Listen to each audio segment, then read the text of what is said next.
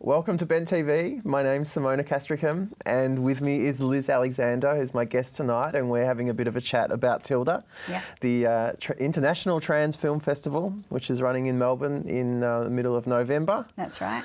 Welcome, hi. And hi, how you going? Good. We were talking a little bit about the last year's program and the opening night, which was a sort of a very hooray for Hollywood kind of opening film. It was like this very touchy, feel good, walk away, oh my God, you can actually live an exciting, successful, kind of very beautiful, boy meets girl trans existence, wow, amazing. Yeah. Anything like that this time, or anything nihilistic or dark that might suit me, perhaps? There's definitely a bit of dark. So we're opening with a bit of light, a bit of that. It's a Canadian film called 2 for 1. It's a bit of a dramedy, I think they call it, comedy drama, and it's about a couple who reunite after a time apart, and pregnancies and ensuing hilarity and challenges. So that's opening night. So it's got that feel-good opening night, light,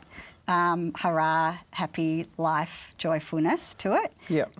And we've got a few other films, if responding to your question about the dark and the nihilistic. So closing night is a little bit darker. It's a fantastic film. Be there. Yeah, well, good.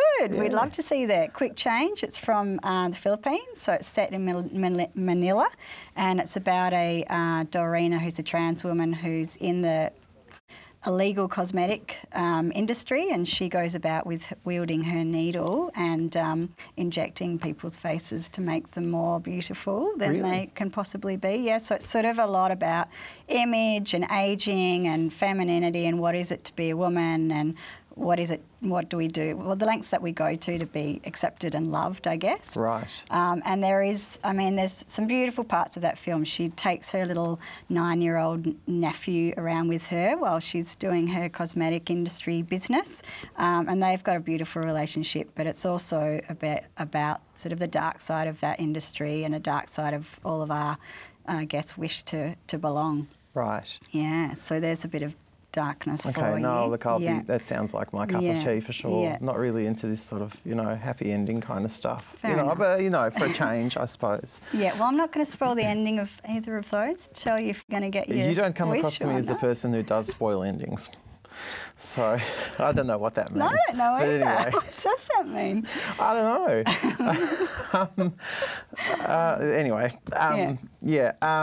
and I guess on the other side of that, I'm interested to know about what I guess the local contribution is. I mean, we've spoken a lot about international films, but how are the locals doing? What's the quality? What's the quantity? Are they getting through? Or? Yeah, well, we did get heaps of submissions from Australia this year. Most of them, well, all of them, in fact, were shorts from Australia, which is great. It was fantastic to have the entries that we did. And because the quality of the films this year was so high, it was really hard to get local content in.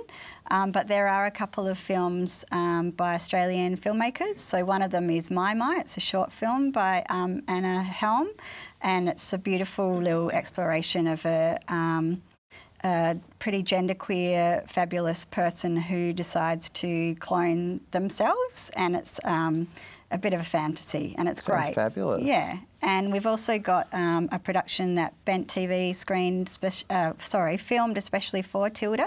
So last year we screened a film called Sister Girls, which was a short doco about 2 Central Arande sister girls, and it was an interview that Bent TV did with them, and that was really well received, and Brie and Rosalina Curtis from that film were guests of the festival last year.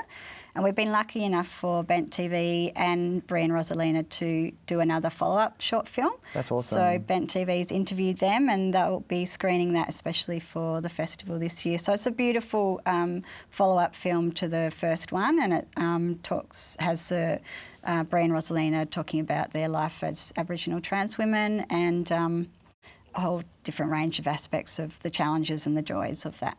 Right. Yeah. That's good. Yeah.